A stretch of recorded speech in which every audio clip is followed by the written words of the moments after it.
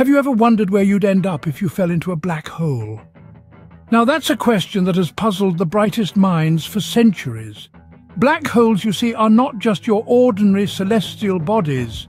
They are regions in space so dense and so heavy that nothing, absolutely nothing, not even light, can escape their gravitational pull. Imagine the grandest star you can.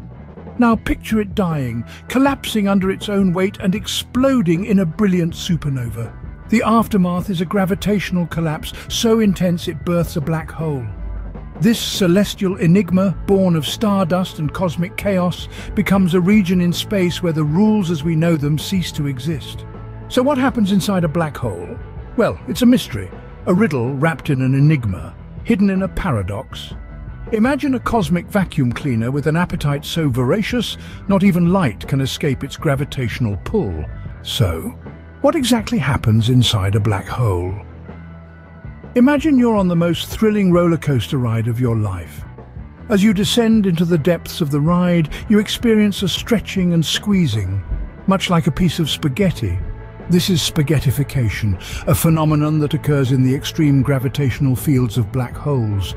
It's a vertical stretching and horizontal compression that transforms objects into long, thin shapes. In the clutches of a black hole, even a mighty star can be reduced to a thread of cosmic spaghetti. As you continue your roller coaster journey, you reach a point where the tracks seem to disappear. This is the event horizon, a boundary beyond which there is no return. Cross this line and you're inexorably drawn into the black hole with no hope of escape. It's a one-way trip to oblivion. The event horizon is like the edge of the universe's most terrifying waterfall tumbling into the unknown. And what lies at the heart of this cosmic maelstrom? A singularity, a point in space where gravity is so intense that it warps the very fabric of reality. Here, space and time stretch to infinity, and the laws of physics as we know them break down. Imagine a place where up is down, the future is the past, and nothing makes sense. That's a singularity. The enigma of black holes lies in these three concepts: spaghettification, the event horizon, and the singularity. They challenge our understanding of the universe, pushing the boundaries of our knowledge and our imagination. These celestial monsters are not just fascinating objects of study, but also powerful reminders of the vast, unexplored mysteries of our cosmos. So, what happens inside a black hole?